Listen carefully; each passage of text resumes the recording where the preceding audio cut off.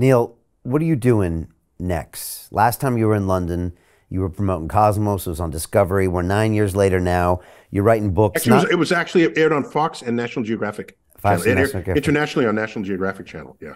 And now you're writing books about things, not just science and astrophysics, which is really refreshing. What are you doing 9 years from now? What else is on? What are on the cards for you next? Okay, so this book, by the way, though it tackles civilization, my father was a sociologist, by the way. So my earliest sort of baptism into cultural baptism was exposure to how people treat one another and how they and the bitterness that some exhibit towards others, and how do you respond? How should you respond? My father was never bitter. You know, he grew up in, the worst of times. Well, slavery was worse for sure, but relative to my life, there's no comparison to the struggles he went through growing up in America at a time. He served in the armed forces. The army was segregated. That's kind of weird. You're going to go out and fight Germans. Oh, but I'm not fighting them alongside you because your skin color is different. That's really like what? Like, really? What? Okay. Oh, by the way, if we're going to divide, I don't mind dividing people by the identity. However, I don't mind that, provided the act of doing so does not leave you ending up ranking people because of it. If by dividing people you want to then rank them by how you've divided them, this never ends well, ever. But if you like pepperoni on your pizza and someone else likes olives, okay, that's the kind of, okay, you like girls, I like boys, you like this, you like some androgyny, I like this. If it's just who all we all are, then we could all live together and not pass judgment. That's the goal here. Don't say, let's be blind to all differences. No, because there are differences, and sometimes you want to celebrate those differences. You want to rank them. Yeah. Those who do the ranking generally then pass a law restricting the freedoms of those who they've ranked below themselves. And that has been, is, and would continue to be devastating to the stability of a culture. So in 9 years, I have a couple more projects that I feel very strongly about. But they're still in the oven, so they're half-baked, and I don't like talking about half-baked things. Books? Because why are you doing that? Blah, blah, blah. Well, I haven't books really or films or series or more social stuff? I have a couple more books I have in mind. And by the way, there's always this other, I have my podcast, Star Talk. Yeah, I know. I'm very proud of that podcast. It brings science to the public with humor and pop culture and things that make you smile and laugh. And you learn something for a change if you're spending time otherwise doing nothing. And so that's in its 14th year right now. And yeah, I have my co-host as a stand-up comedian, and our guests can be celebrity guests where we learn something about their lives and then talk about the science that has touched their lives. So that's always fun. That's where you learn about the geek underbelly of some of, like, for example, we recently lost David Crosby, the musician. I had him on Star Talk. Did you know? I don't know if you knew this. He was a science fiction buff and read all the science fiction he could get a hold of before he ever penned his first musical note. And I said, yes, there's some hidden geek underbelly that percolates among us. And so those are keeping you alive. And you like bringing comedy and entertainment into science. You've been doing that ever since I think the local news had you on, and you realized that, you got to capture people's attention to bring the message to them. And I think you love doing that as well. Yeah, I mean, it's as Carl Sagan said, when you're in love, you want to tell the world. So it's really just a spillage of that emotion. The book is Starry Messenger, Cosmic Perspectives on Civilization. It's a beautiful book, beautiful cover. What's the best way for people to get this? And then what's the best way for them to follow you?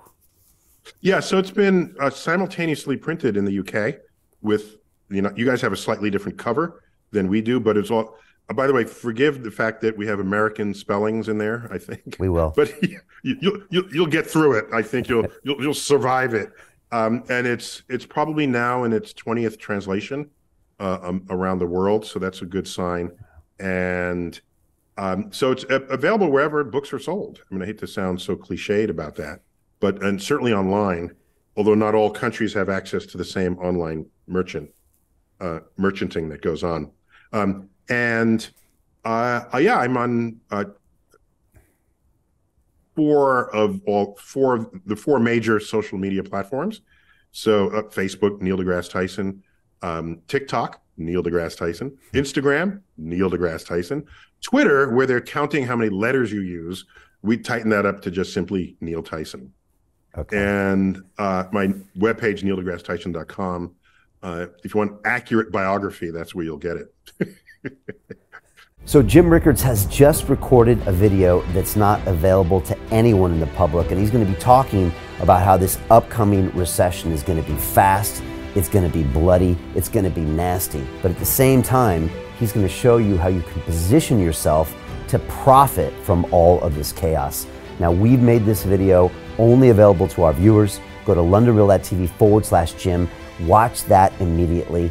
I can't say enough good things about Jim Rickards. He understands the global economic system better than any guest I've ever had on London Real. His predictions are almost uncannily true, and you can learn how to profit from his vision, from his expertise, and his understanding of economics. So go to londonreal.tv/Jim or click the link below. It's an excellent, excellent look on what's going to happen in the future and how you can position yourself to profit from that. Jim is one of the best in the business, one of my favorite guests on London Real, and he's very, very good at predicting the future and showing us all to profit from it. So click the link, and I hope you enjoy.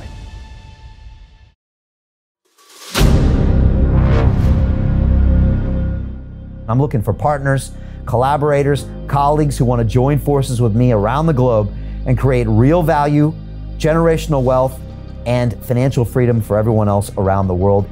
Get involved in the cryptocurrency markets, get involved in the NFT markets. This is your moment. Life all comes down to a few moments. Don't let this pass. Now it's not too late. Next year's going to be too late. Ultimately, this is about freedom. That's the way I see it. This is about giving power back to the people and enabling billions of people worldwide to use the financial markets to improve their lives and those of their friends and their families and their communities. Honestly, I think it's a violation of human rights not to allow people basic access to financial services.